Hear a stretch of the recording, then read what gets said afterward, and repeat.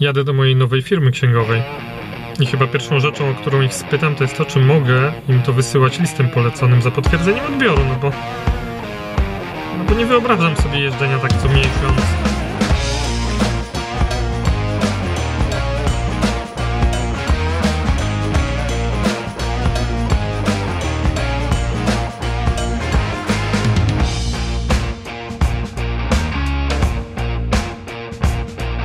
Cześć i czołem! Ja nazywam się Rajkow-Krzywicki, a to jest vlog o profesjonalizmie, komunikacji i szczęśliwym życiu. No dzisiaj tylko 5 km, ale znowu za późno wstałem. Kurczę, z tym wstawaniem rano to jest duży problem jednak. No nic, to miłego dnia. I dzisiaj znowu próba painting. No bo w piątek koncert w Warszawie. A Piotr wciąż mi nie oddał półeczki do samochodu. Tutaj będzie mocowanie do aparatu, bo przypinanie go do szyby było upierdliwe. Bo się ciągle to rozregulowywało jakoś. No to teraz będzie tu, na stałe. No tylko niech mi już odda, bo tak mnie ręka boli od trzymania aparatu. Apple Maps jest urocze, uważa, że pracuje. Apple Maps uważa, że pracuje w Green Coffee.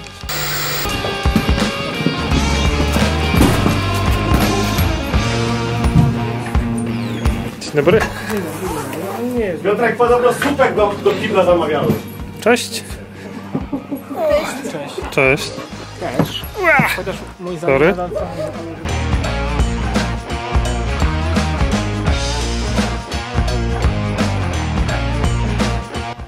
Doom Metal z wodą mineralną.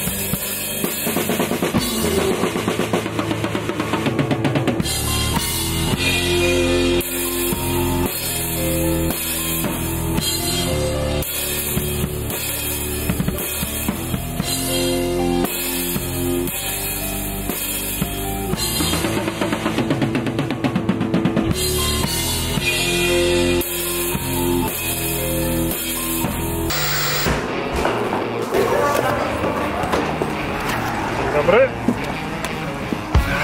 To ja. Przepraszam za spóźnienie.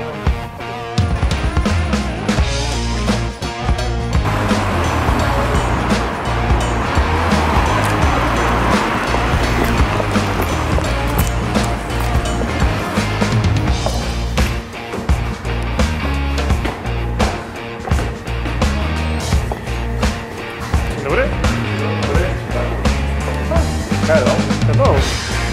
Naprzeciwko tej knajpy przez 2 lata. 2 lata oczywiście pracowałeś. miałem 2 kroki, więc nigdy tu nie byłem. Ale dzisiaj, kiedy już tam nie pracuję, To jest tu codziennie. to jesteśmy. W sensie to jest absolutnie dziewicze nasze jedzenie tutaj, bo mnie tu nie było, a zawsze chciałem. Dobra, a teraz opowiedz, co Ci dzisiaj spotkało w autobusie. A dzisiaj, tak, ponieważ spóźniłem się tutaj 10 minut, A ja? kierowca pomylił drogę. Ile ja się spóźniłem? 15. A, 15. to jeszcze nie najgorzej. Całkiem niezły. To. Janek to jest ten, który jest zawsze punktualny od nas, z naszej trójki. Ja biorę jakieś krewetki i jakieś krewetki. I w ogóle wygląda na to, że bycie na diecie keto w Warszawie polega na jedzeniu krewetek. Może tak być. To jest niesamowite, po prostu jeszcze miejsce jest takie na biznes, nie? Żeby otworzyć knajpę, która będzie keto rzeczy podawała. Zjedz keto. Będziesz poetą. No dobra, już. Ja chciałem tylko powiedzieć, że obecny odcinek vloga jest na temat tego, co sądzicie o ludziach, którzy w momencie, kiedy się robi jakiś projekt, to zawsze ci powiedzą, dlaczego ten projekt się nie uda i jakie jest milion powodów, dla których na pewno coś może pójść nie tak. O. o takich ludziach. Czy tacy ludzie są na świecie potrzebni? Ale wiesz co? Oni są potrzebni, oczywiście.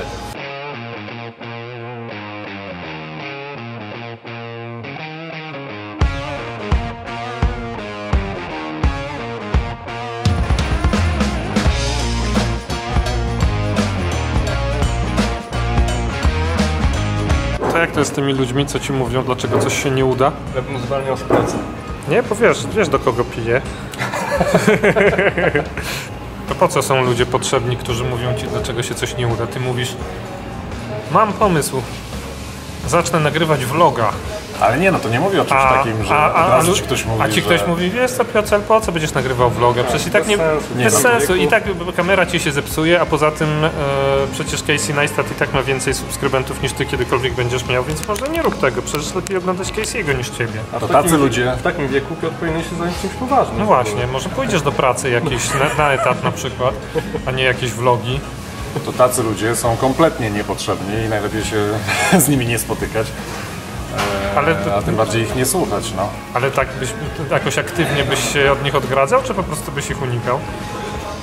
Wiesz co, no, skoro już przede wszystkim, kiedy już są wokół mnie i mi takie rzeczy mówią, no to się bym nie przejmował tym, co oni mówią, no ale oczywiście gdybym jakoś umiał się od nich izolować, to pewnie bym się od nich izolował, no ale to przecież nie jest możliwe, bo czasami nawet nie wiesz, kto się może w ten sposób zachować. Natomiast tak jak zacząłem mówić, że takie myślenie o tym, co się może nie udać, jest potrzebne, to raczej myślałem o czymś takim tak zwanym zdrowym sceptycyzmie. Nie no, to rozumiem, bo to chodzi o to, żeby być przygotowanym na różne ewentualności. Tak, i żeby oprócz tego całego ale poczekaj, entuzjazmu... bo przygotowujesz się do przebiegnięcia maratonu nowojorskiego i tak, co? I a priori już będziesz zakładał, że go nie przebiegniesz? Nie, że go nie przebiegnę, bo widzisz, no to jak masz skalę, to że go nie i to jest skala, więc to, że tu jest hurra optymizm, tak, przebiegnę, super, będzie fantastycznie, a tu jest nie, w ogóle nie dam rady, jest w ogóle, będzie strasznie... No to ja jestem tu zazwyczaj. Przebiegnie. No właśnie, no więc to, że nie przebiegnę jest tu, a wydaje mi się, że warto być gdzieś tu. Po co? Bo dzięki temu lepiej się przygotujesz. Serio? Jak się lepiej przygotujesz? Wiedząc, że możesz ponieść 50%, możesz ponieść porażkę, w jaki sposób to ci da możliwość przygotowania się lepiej? No to w procesie swoim przygotowawczym robisz wszystko tak, żeby te rzeczy, które mogą pójść nie tak, zminimalizować albo wykluczyć. A im bardziej będziesz wiedział, ile tych rzeczy jest, które mogą pójść nie tak i co możesz zrobić, żeby im zapobiec, tym lepiej będziesz przygotowany. A jak będziesz hura optymistą, to pominiesz te rzeczy. Ponieważ będziesz, tak, uda mi się, super, wystarczy, że będę biegał 10 raz na tydzień i będzie super. No nie, no to jest wiesz, to jest brak... No. To moja kawa.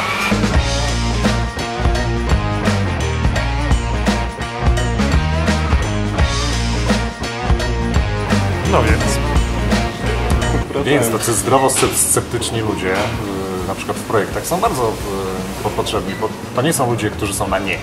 To są ludzie, którzy są na tak, ale w tym byciu na tak potrafią też dostrzec to, co ewentualnie... A nie uważasz, że to jest trochę tak, że że to jest taka bardzo cienka linia pomiędzy tym, że faktycznie warto mieć różne ewentualności ogarnięte, a tym, że zacznie to być wymówką do tego, żeby w ogóle nie robić rzeczy na 100% albo żeby w ogóle ich nie robić? No jest to cienka granica, chociaż myślę, że jeżeli to jest tak zwany ten zdrowy sceptycyzm, no to go łatwo poznać. Ja uważam, że to jest totalnie niepotrzebne, bo za dużo tego jest w ogóle wokół nas, a za mało jest optymizmu. Więc jak chcesz cokolwiek zrobić, no to znowu te pozytywne emocje i ten może nie hura optymizm, bo to się oczywiście źle kojarzy, ale taka wiara w to, że to się uda, jest o wiele cenniejsze niż to, że ci ktoś powie, wiesz co, słuchaj, ale tutaj to potencjalnie to się może zepsuć. Bo zazwyczaj jak się przygotowujesz do projektu, no to z góry wiesz, co może pójść nie tak. No właśnie, często wcale nie. Na własne oczy, ile widziałeś takich projektów, gdzie ludzie po prostu, wiesz, z klapkami na oczach po prostu biegli na oślep, bo byli hura optymistami? Wiele takich widziałem, no nie wiem, no co najmniej kilka. No. Nie mówię absolutnie o takich ludziach, którzy jak ty mówisz, to ja zrobię to i to, założę Google'a, założę zrobię vloga i w ogóle będzie fantastycznie, bo to jest moja pasja. To nie mówię o takich, którzy siedzą naprzeciwko ciebie, ale wiesz co, to się nie uda. Dobra.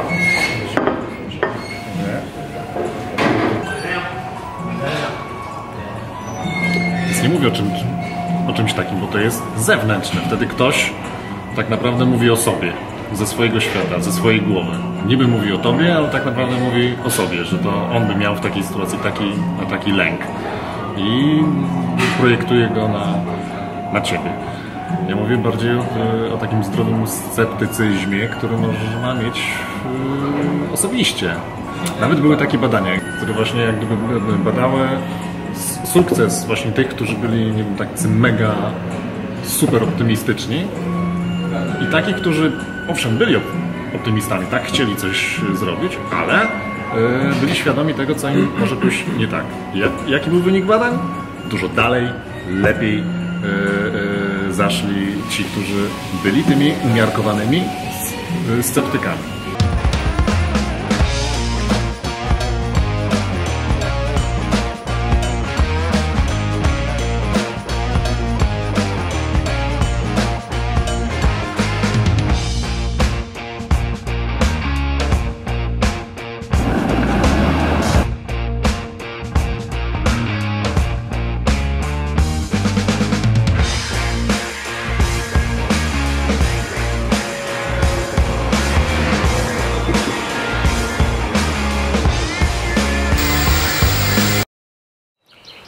Mam nadzieję, że ci się podobało.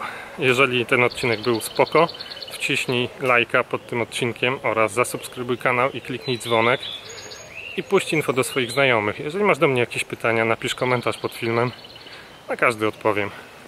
Trzymaj się.